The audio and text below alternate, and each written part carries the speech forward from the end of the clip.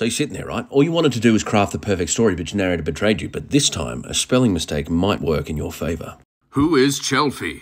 You should be asking, what is Chelfie? What is Chelfie? Chelfie's a demon. Demon? Probably shouldn't have a demon with Charlie there.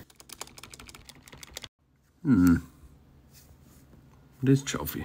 Chelfie is a dog. Chelfie is a good dog. She's the goodest girl in town. Aren't you a good girl? Okay, she's not a dog either. She is. She's very friendly. She's not, and it's about time I took charge of this story. Chelfie is the perfect distraction. Okay, Charlie, tell me you got out while the narrator was distracted. I'm still here. Why? I wanted to pet the dog. She wasn't meant to distract you as well. With Charlie distracted, the narrator takes advantage. No. Charlie resists, but the narrator is determined to add suspense to the story. You take your hands off her. Now. No. This is my story now, and I'm... Why are you smiling?